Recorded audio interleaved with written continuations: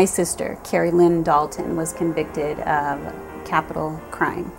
She was sentenced to death row. It was declared a torture murder.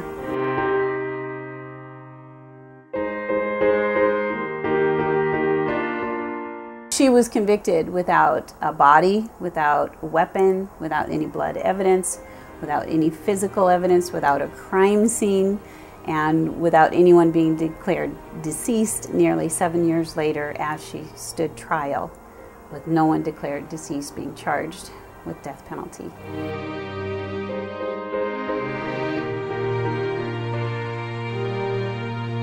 There was a missing person who wasn't even really missing. Her husband wouldn't declare her missing as the task force wanted him to, because he testified that he spoke with her nearly a month after the alleged murder took place.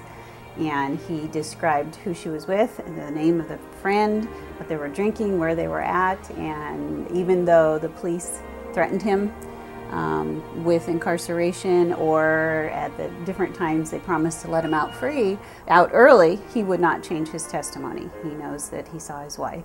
So the police actually got a CPS worker to report Melanie May missing.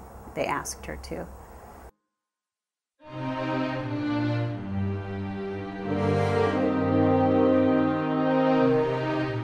San Diego Superior County Courthouse is where they keep the transcripts, and her trial transcripts just always say missing. And I've called, and they will just kind of give me the shuffle and say, well, it's here somewhere, it's got to be somewhere, perhaps the DA has it or something.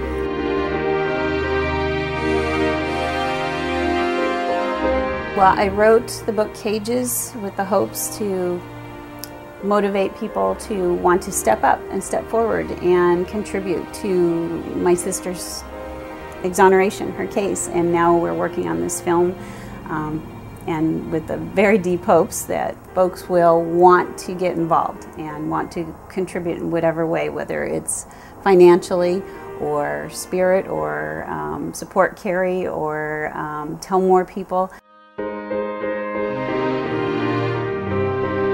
I want my sister to come home.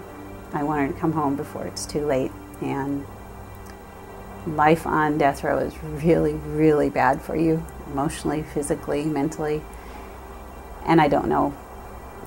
People say, well, is she scheduled to be executed? Why are you panicking? Well, I don't think anybody there with this many years has much time left, physically, health-wise, but emotionally and mentally. It's just taken a real toll on her, and I see it every time I visit her.